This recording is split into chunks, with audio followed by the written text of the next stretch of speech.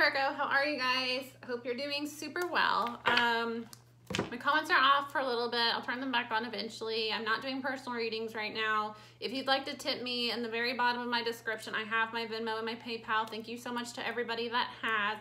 And my shop is reopened and everything is restocked, and I have some new products out. So I have my new oils here. I have one that raises your vibration. These are anointing oils. So this one has amethyst in it. It's a really pretty lavender gold sheen. I love this one. It's beautiful. I have one for breaking spells, so this gets rid of any hexes or jinxes. I do have existing anointing oils for cutting soul ties, and I have another one for returning to sender. So I made just a general spell breaker because not everybody wants to do a return to sender. Not everybody knows exactly who's been doing the spell work on them. So the spell breaker can just get rid of those that are on you without going through the whole doing a return to sender on somebody else, trying to figure out who did it, that type of thing. I have my ancestor work, so I already make an ancestor prayer candle. So I made oil for you guys that want to use it as an anointing oil. You just anoint your body, you anoint things around your house, you anoint your altars. You can use it in ceremonies, you can use it as an offering to your ancestors. And then my guardian one, this one I'm really excited about. The higher vibration one is my favorite because it's really pretty and I'm really happy with how it turned out. This one I think is the coolest one that I have so far. For me right now, it's what I'm resonating with.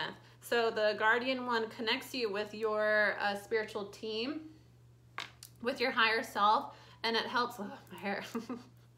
It's always like this front piece that drives me crazy. It helps connect you with your higher self and also your highest path. So it really helps to align you with your spiritual team and you know what your spiritual team would like for you to know. It helps to release any lower attachments so that you can realign with your highest path. So I really, really like that. And you know, it's an anointing oil, so you can anoint your body if you want to. These are all natural. They're handmade by me. Essential oils, carrier oils, a blend of different ones that resonate with what I'm going for, crystals, and then herbs in them. But some people can be allergic to essential oils and not know it. None of the carrier oils I use are very reactive, but you never know. I once had a very intense allergic reaction to goji berry extract, so you really don't know. So if you're gonna use them on yourself, make sure you test them. I have very sensitive skin and I have never had an allergic reaction, but you never know. And if you're somebody that knows that you're allergic to an essential oil or a carrier oil, just message me. I have it on my Etsy shop to where anytime you're purchasing an oil, it will prompt you to let me know. I don't think that I can do that on my regular website because I have things for sale on both. But just email me and let me know.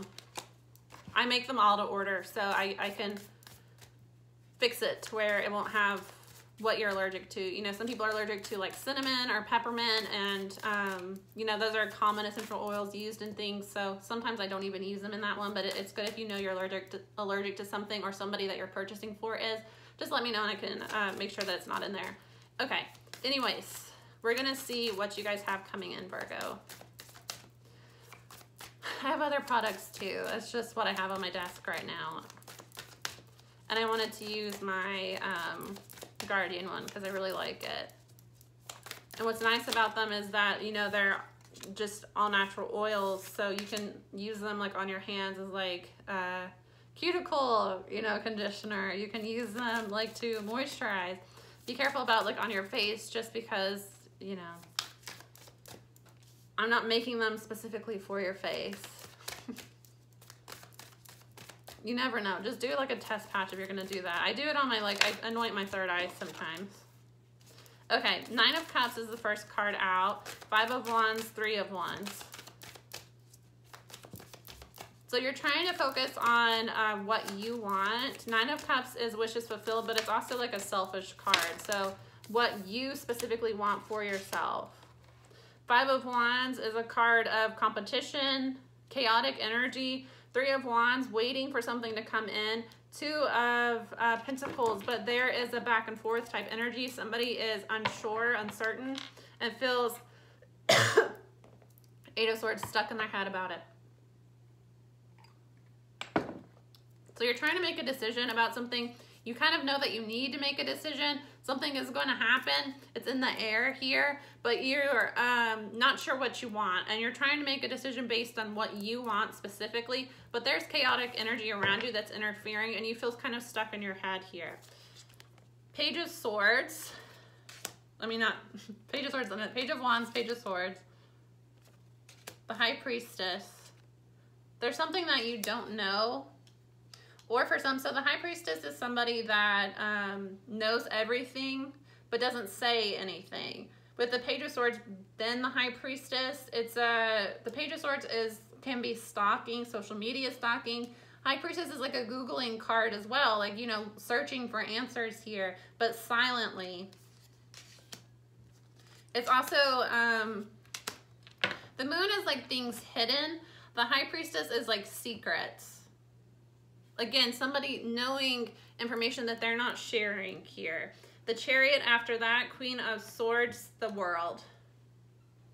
The Emperor at the bottom of the deck, Six of Wands, Strength card.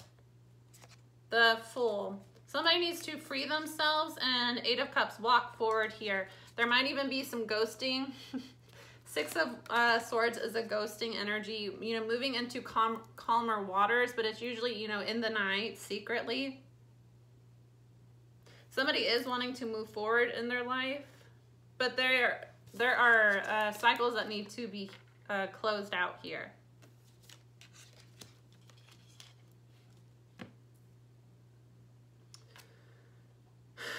I just realized I forgot to tell Taurus the signs.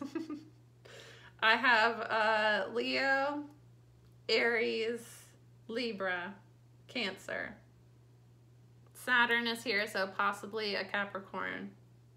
The High Priestess is a Pisces. It's a Pisces energy. Okay. Let me get into your energy. You're needing to walk away from things here. You're needing to free yourself. There's chaotic energy around you, Virgo, that's impeding your ability to make a decision. Somebody is like stuck in their head, weighing options, going back and forth. It's like one day you make a decision, you want to do one thing, the next day you're changing your mind.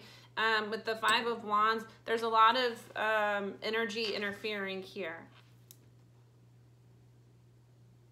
You're trying to like silently gather the information that you need on what you want to go towards, but there are cycles that you need to close out, and you need to free yourself.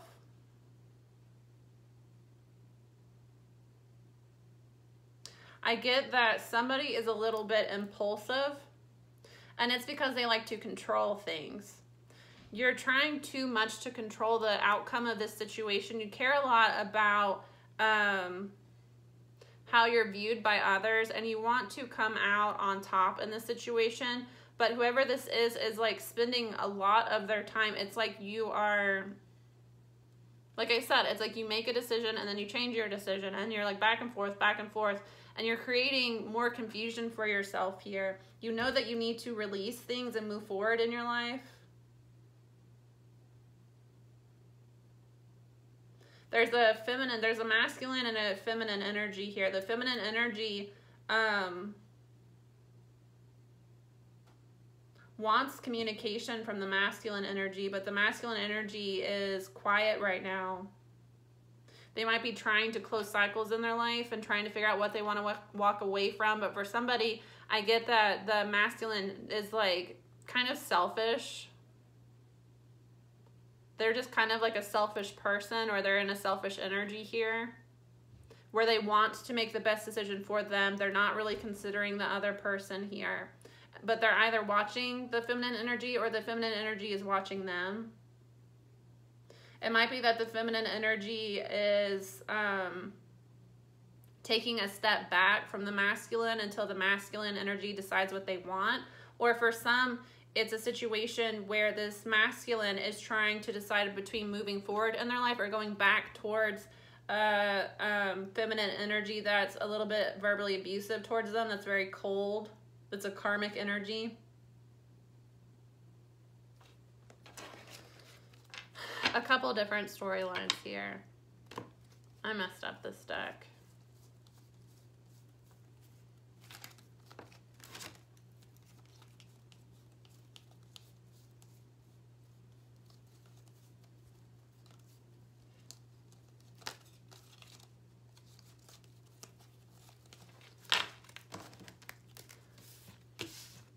Somebody is kind of like cold and selfish though, but it's really because like they feel like they need to control the situation.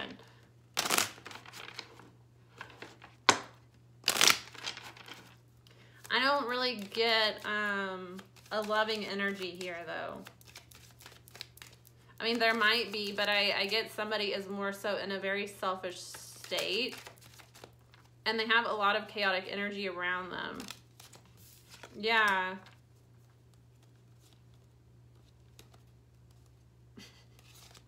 Yeah, the masculine energy here does have feelings for, you know, a feminine, but they're not willing to change at all. They're very stubborn and set in their ways.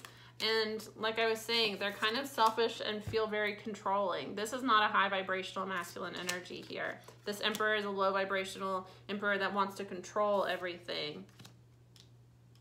And they're resisting this feminine energy because they want to, you know, it's an energy here where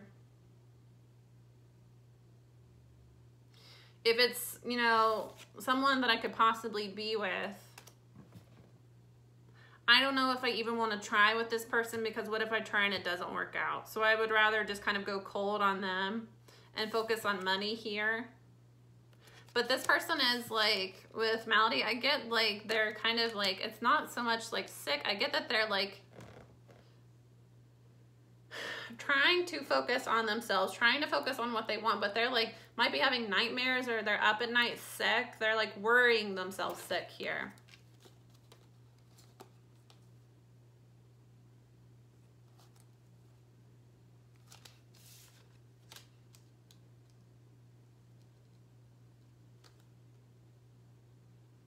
For some, the feminine energy used to be more tolerant of this behavior and used to try to like win this masculine over, and they've kind of pulled back now and they're not doing that anymore, and it has this masculine kind of upset because they thought that they could kind of go back and forth with this feminine, and this feminine would continue to try to like, you know, cater to them. Yeah, wait on them, try to, you know, they thought that this feminine what feelings were enough to keep them like basically stuck waiting on this masculine. Or maybe with the emperor coming out, that's what this like person thinks is like how a masculine should behave in a relationship. You know, I focus on money, I go cold, and they're still gonna chase me. Yeah, they're creating chaotic energy in their life here because they're trying to fight their feelings, and they're creating misfortune in their life because they're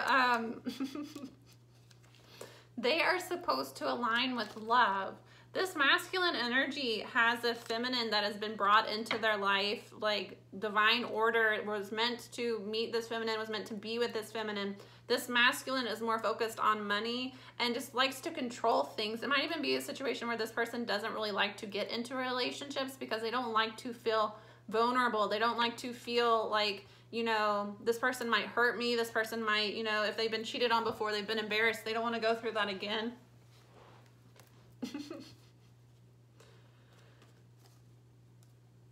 Yeah, they're pretending to like, you know, be fine, enjoy themselves here, but they're not really happy because they can't stop thinking about the last conversation they had with this feminine energy, or they can't stop thinking about how to talk to this feminine energy, and it's like worrying them sick here. And under the 5 of Wands, they might even be worried that there's somebody else. They might have some competition, whether that is real or perceived.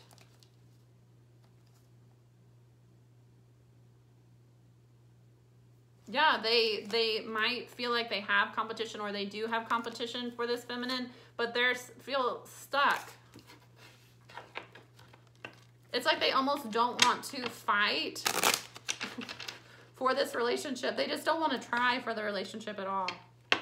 It's a weird energy I'm getting, Virgo. With Leo here, this person just might have a really big ego, especially with Leo and the Emperor. This person might just have like a really big ego.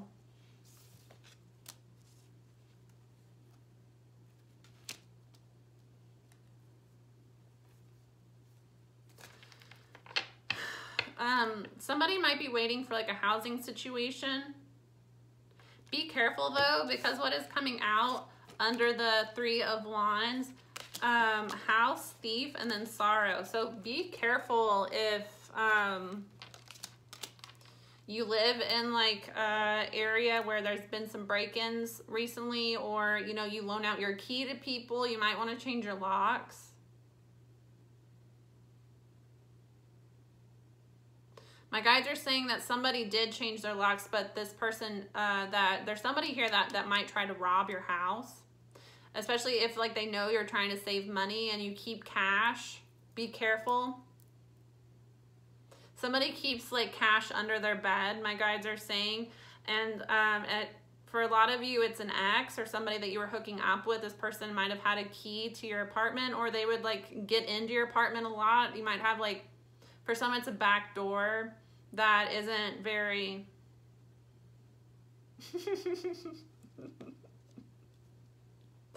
My guides say it is their back door, and they're going to be really freaked out that you knew that. For some of you, it's like a back door that this person knows, like there's a trick to get in. You might have even like told this person that like, oh, if you're locked out, this is how you get in. Somebody's planning to try to rob you here. It's somebody that you're close to. It's not a random person. They're saying female. I asked woman and they said female. I don't know. Somebody is planning to take money from you.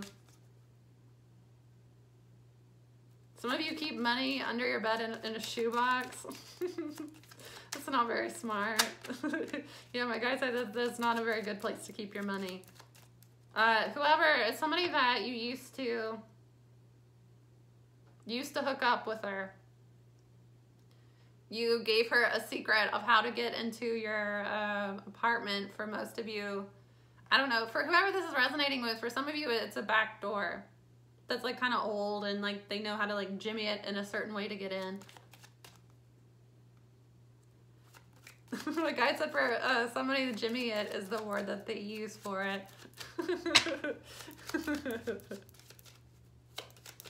They said that's funny. They're going to be freaked out that you knew that. Don't keep your money in a shoebox under your bed. A more obvious place that could be. Don't put it in the closet either, they say. This person knows the...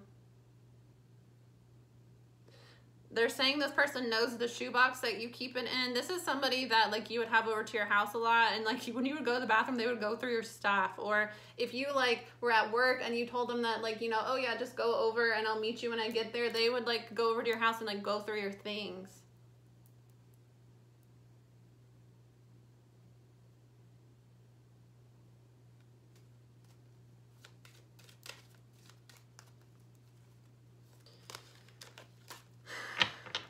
Sorry, just talking to my guides. They told me something else, but they said not to say it because it's going to freak somebody out and it's not a problem anymore. But they're saying that they found the shoebox. So don't just move the shoebox and don't put it in another shoebox, because they know that they're looking for a shoebox. And if they can't find it under your bed, the first place they're going to look is in your closet. They said there's, for some of you, there's somewhere safer downstairs you could put it.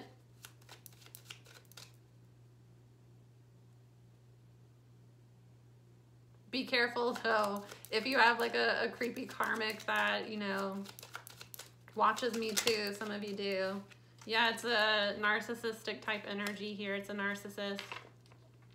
You know that they're a narcissist. You've recently realized that they're a narcissist. This person's messaging you a lot.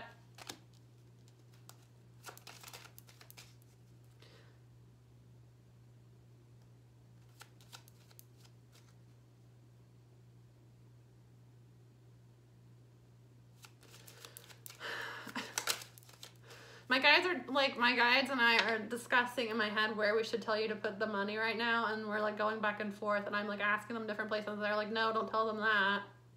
For some of you, they're saying it's better to just keep it in your car, but that's not really a safe place.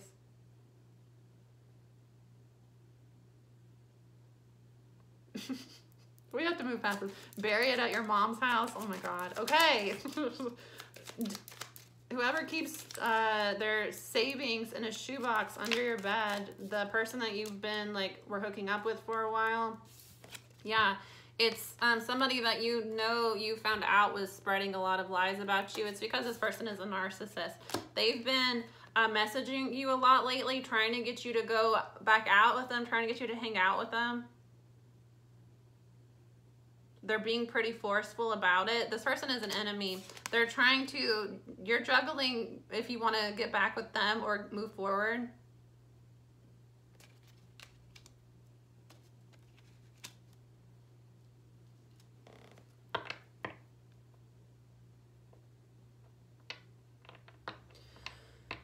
They're saying that this masculine energy is not even thinking about if they want to be in a relationship with the new person or not. They're just focused on whether or not they should move forward from this past person. They're saying it was a fuck buddy, but it got kind of serious, and now this person is coming back and they're kind of harassing you, being forceful. For some of you, this person literally showed up on your doorstep this past weekend. They might have tried to give you food. They put roots in the food if they did. They're gonna try to talk to you about how much they care about you. Again, for somebody, they're making you food and bringing it to your house.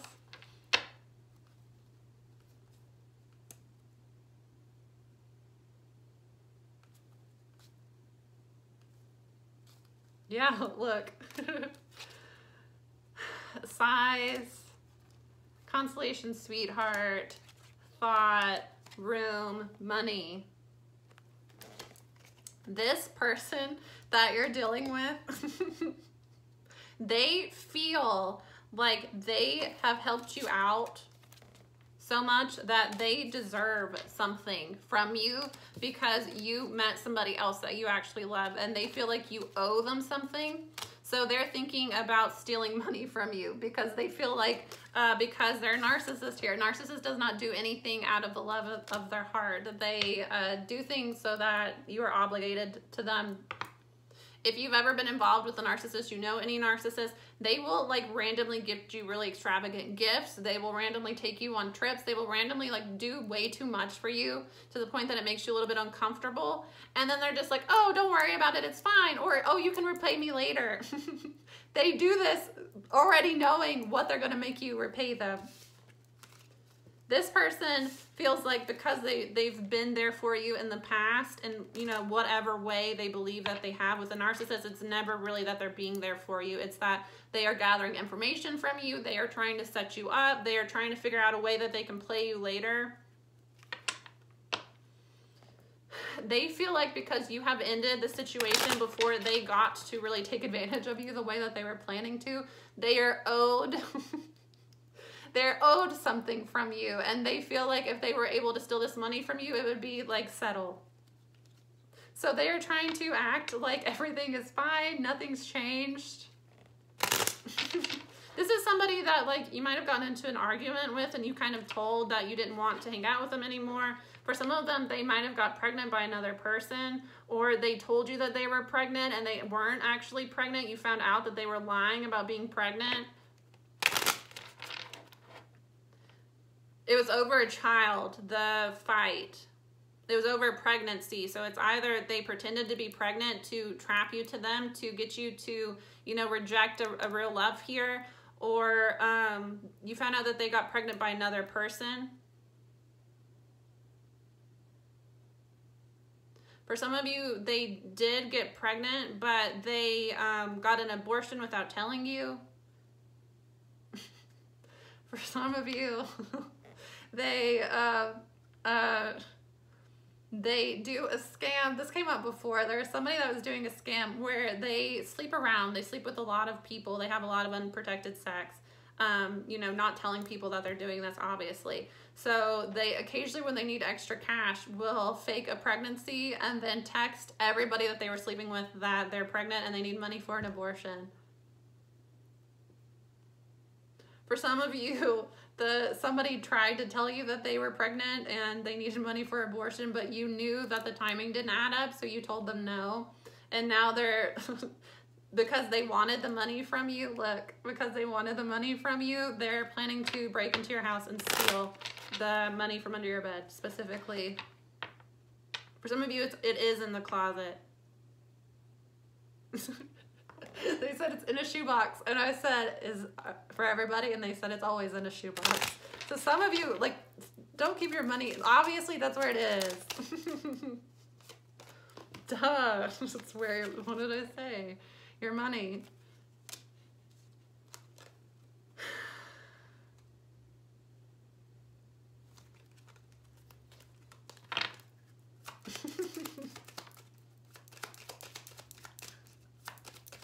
Okay.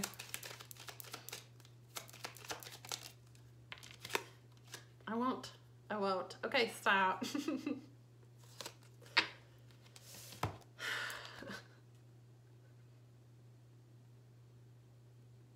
For some of you, you're stuck in your head over like money and love. Like you feel like you have to choose between money or love.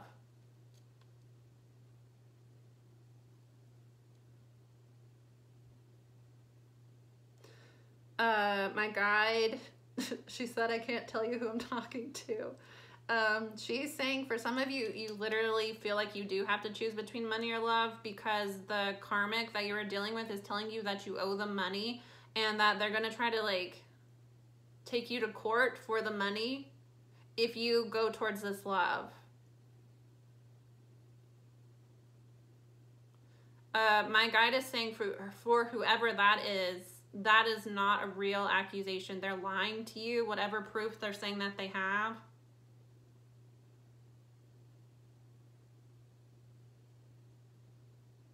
Whatever proof that they're saying that they have, you know that they're lying, but they're telling you that they have some sort of proof and they're going to take you to court. It's not true. That is for, she's saying that is for the person that knows they didn't do anything wrong, but this person is telling you that they have some way of framing you. My guide says that if you actually do owe this person money, you know, don't take that information, because I'm not telling you that, like, you don't owe the money when you know that they do. But if this is for somebody that this person is like accusing you of doing something and saying that they're going to take you to court for money, and they have a video of you, this person is like full of shit. They never had a video. They told you they had a video, and okay. They told you they had a video of you doing something. You don't remember doing this. You don't think that you did this, but you know this person like scared you. They're telling you that they're going to try to take you to court, get money out of you from this. They're trying to like basically blackmail you with a video that does not exist. It's not a real video. It never happened. You know it doesn't happen. It didn't happen. They're telling you that you were like drunk and you did something. Yeah, I was about to say to the car, and then the chariot came out. Some of you, they're saying that like you got drunk and drove their car and crashed it, and they have proof that you did that, but you were drunk, but you didn't drive their car. For some of you, they're saying that they have you on camera like vandalizing their car, keying their car when you were drunk. You don't remember doing this.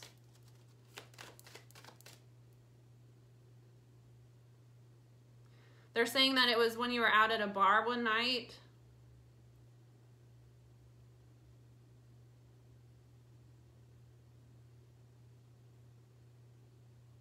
It's a, like I'm saying, for some, it's a man that's accusing you of this.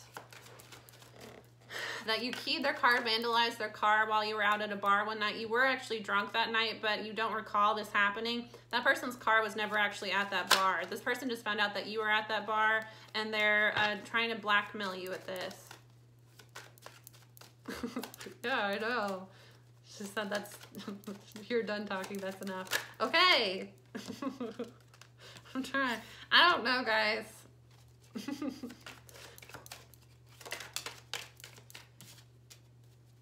She said it's a guy, and for whoever needed to hear that, they'll know what I'm talking about. There's not an actual video, and you know that you never did that to their car, so don't allow them to like scare you or bully you with that.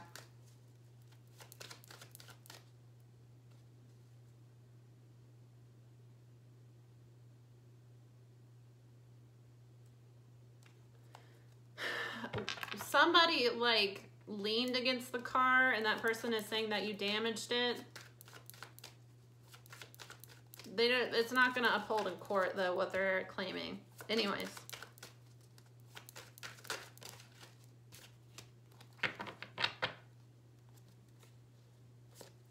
Moving forward here so that you can give an offer, but again,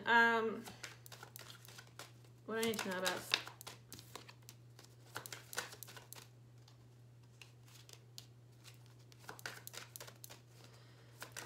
The Chariot, Page of Pentacles, Ace of Pentacles, Knight of Wands, Ace of Cups. So the, like, Ace of Wands, I mean, Knight of Wands here. In between the love or money. Again, love or money. Somebody feels like they need to rush towards money. They feel like they need to have money before they can really make an offer. You really just need to move forward in your life and stop being stuck in this situation where, like, money is the most important thing to you. Because you're going to get justice in this situation regardless. You just kind of need to see the truth about what has been going on and cut people out accordingly. You need to make a decision about this third party here. A lot of you, it's a karmic feminine that uses spell work.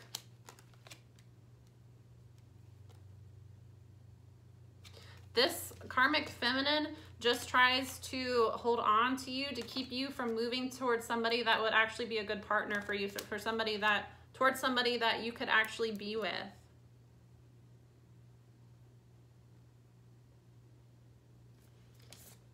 What was coming up earlier is the Chariot, which is unstoppable movement forward, Queen of Swords, and then the World. Look how she's blocking this. She's blocking movement forward towards closing cycles in your life. Again,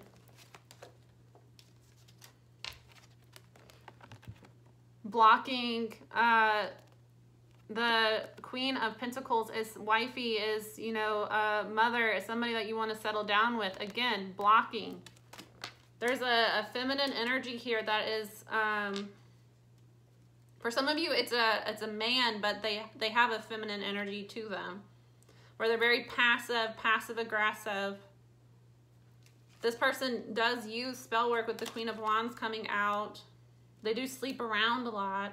Somebody just needs to see the truth in the situation and make a decision here to cut them out. And it's like, as soon as you do, you're going to get abundance coming towards you. But if you make a decision that you're going to remain in this like player energy and allow this karmic feminine to use you for sex while you focus on money, your life is going to be destroyed, because this karmic feminine plans to steal from you.